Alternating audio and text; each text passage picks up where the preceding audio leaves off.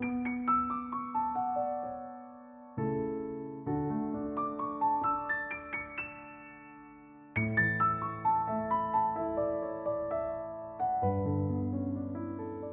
estou falando de relacionamentos bem-sucedidos. Vocês se lembram do versículo que é base? Melhor é um pedaço de pão seco com paz e tranquilidade do que uma casa onde há banquetes e muitas brigas. Ontem a gente falou sobre conhecer-se a si mesmo. Casais bem-sucedidos conhece-se a si mesmo. Mas hoje eu quero falar sobre conhecer o outro. Essa descoberta do outro, da pessoa que caminha com a gente, essa pessoa que é parceira de caminhada, é um investimento gigantesco. Se conhecer a si mesmo é uma tarefa que a gente resiste e não é nada fácil, conhecer o outro, eu posso dizer para você que é difícil, mas pode ser fácil. Deixe-me dizer para você, é difícil na medida em que o outro se reveste de um personagem. Ele encontra um personagem e vive isso principalmente no começo do relacionamento, e depois ele gosta desse personagem.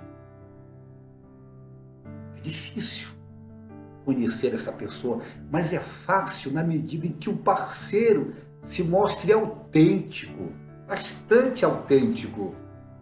E ele se deixa, ele permite ser conhecido. A tarefa é árdua e nunca se conhece tudo. Posso dizer isso para você, nunca se conhece tudo. Pior mesmo é não interessar-se em conhecer e não saber nada do outro. Aí chega aquele dia em que você desiste do seu parceiro dizendo-se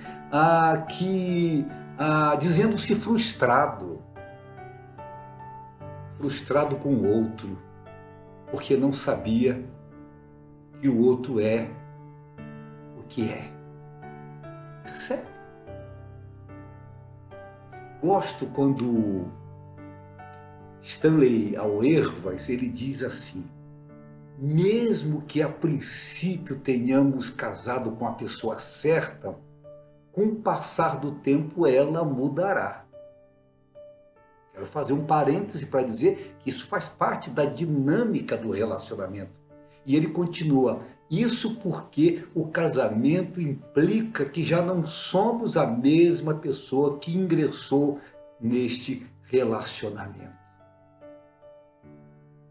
Olha, aprenda isso, conhecer-se e permitir ser conhecido sem inibições é uma das experiências mais maravilhosas que um ser humano pode ter a nível de relacionamento conjugal. Gosto de pensar que todos nós precisamos que alguém nos conheça mesmo, ainda que seja impossível conhecer tudo. Quando nos sentimos conhecidos mais profundamente e compreendidos, sentimos-nos muito mais à vontade, muito mais assentados a nível de relacionamento. E posso dizer que a gente se sente muito mais aceito. Eu quero convidar você a viver um relacionamento de paz e de tranquilidade. É melhor do que banquetes, muitos banquetes e muitas brigas. Tenha paz no seu coração, na sua vida. Tenha paz na sua família, em nome de Jesus. Amém. Deus abençoe você.